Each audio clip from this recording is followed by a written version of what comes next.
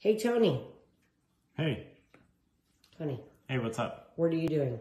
So I am currently working on putting this comparison together for one of our potential sellers that got an estimate from Redfin Now. So apparently Redfin thought it'd be a good idea to jump into the iBuyer program, even though Zillow failed drastically at it and lost $1 billion. Awesome.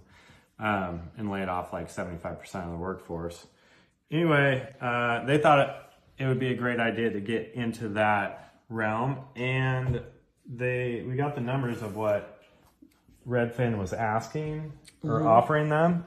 They were offering them $720,000 for his home, which it's a really good offer, and they were only going to charge him 4% commission on it, or they call it a service fee. Sounds great. And here's where it gets interesting.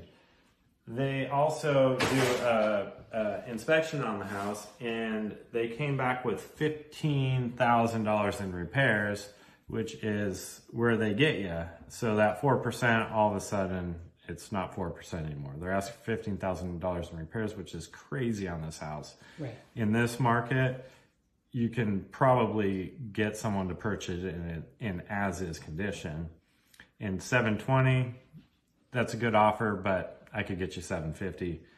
And even with a full commission of what I would charge, these guys are leaving $33,967 on the table for a convenience factor on a home in Bonnie Slope that would sell like that.